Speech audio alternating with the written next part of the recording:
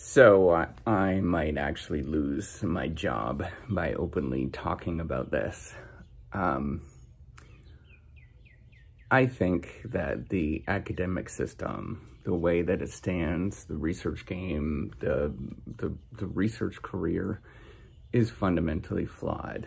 And I think it's actually broken. I think about all of the wasted resources that go on and the inefficiencies that go on because of people trying to work towards things that they don't really know exist. We have this problem where researchers, academics, whoever are working in an arena that they don't really understand. And then we have other people assessing them that don't really understand the work either. And so we have this idea where people are grasping at things. And this results in all sorts of things that are not good. There is a lot of politics. A lot of people just go online, look at the number of people that talk about things like suicide of PhD students. Look at the number of people that talk about depression. I don't know what the rates are, but they are pretty high. Look at the anxiety that people feel. You know, I laugh about this. I laugh about with a friend of mine. When I went through tenure, I had heart palpitations for about 9 months. My heart would flutter. And it was weird. I went to the emergency room when it first happened, and the emergency room doctor looked at me and says, "Anything going on in your life?" And I said, "Well, I'm going through tenure at this moment." And he was like, "Ha, I live in a university town." And he knew right away. And I think about all of that as, what are we doing here? Why are we actually going through this? Is there not a better way? And I think there is. I think there is by sharing stories. First of all, that's why I do the reciprocity. This is why I talk to you. And there's so many people that watch this, and I thank you, by the way. But also, I think we can change how research is actually done.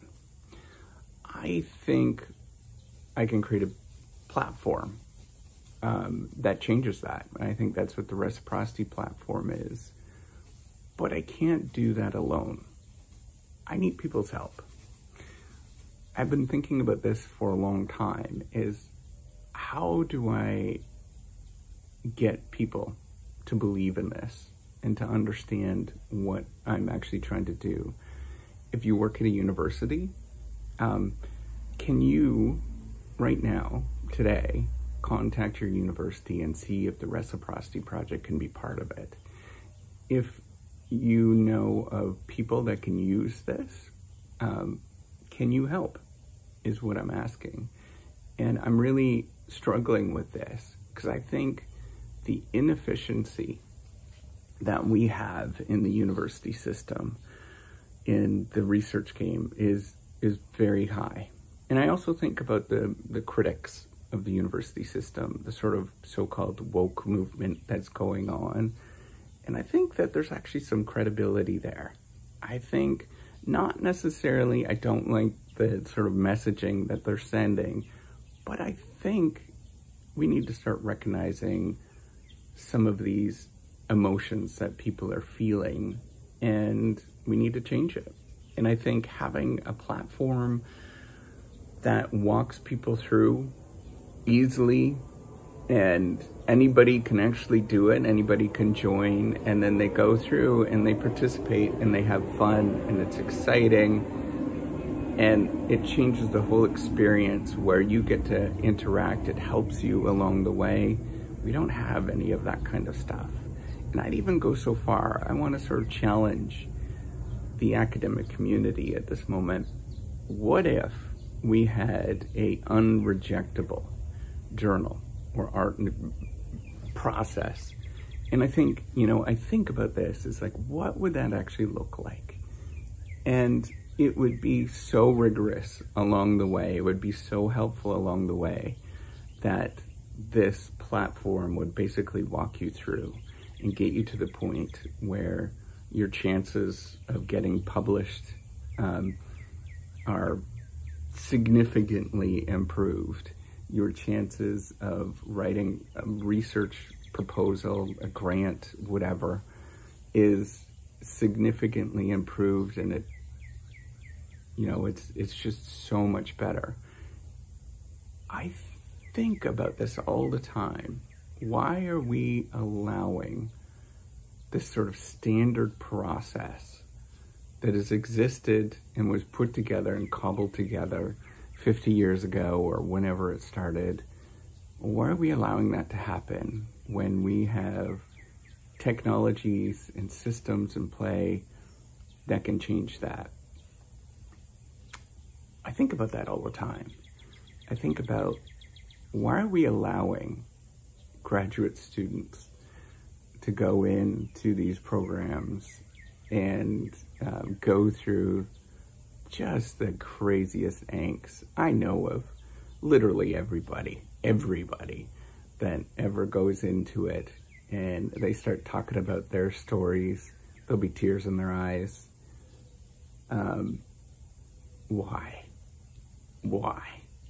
And I think this is my purpose in life, is to change that, is to channel how I feel, to channel the desperation, the sort of survival feelings, the panicky feelings, into creating something that makes sure that nobody goes through this.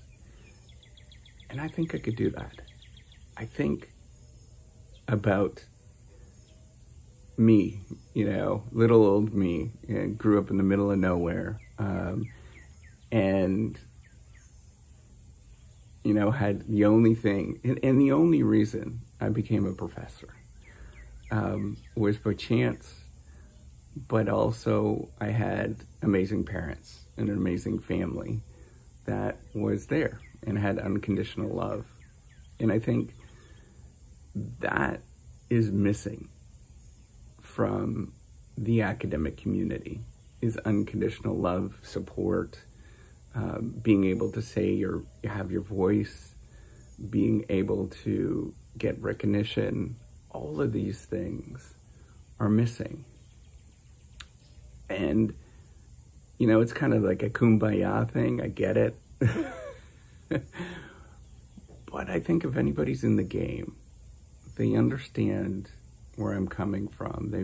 They've realized and been there. You just got to be there just a little bit, and you understand the desperation you feel, the panic you feel, and maybe that's all cognitive, maybe that's all learning because you're going through this process and learning things, but I don't think that's it. I think it's institutionalized within the social norms. And I think if I ruffle a little bit of feathers by creating the Reciprocity Project and repeatedly presenting this message, we can change this.